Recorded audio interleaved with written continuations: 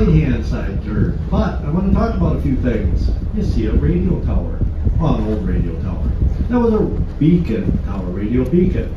They would transmit on certain frequencies, certain tones. And if you had the equipment, the receivers in your boat in the old days, you could triangulate position if you picked up 2 or 3 positions. They were all over the United States, even out here amongst the islands. They're not used anymore. We got much better and more reliable systems.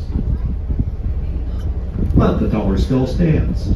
The first building here, the white one with the green roof and a big green plate out front. That was the Fox signal building. The 2 different tones were produced by the horns mounted on that plate. The 2 upper round and the 2 square down below made the sound.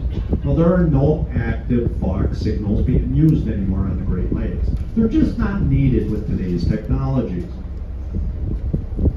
Now the lighthouse, you have to imagine it without them 4 external legs. Because in 1901, when this one went into service, it burned either lard oil or kerosene up in the tower in the Fresnel lens.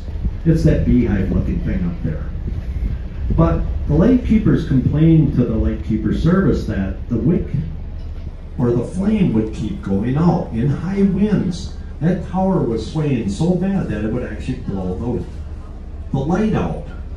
So in 1914, they added them external legs to stabilize it, and that's how it stands today.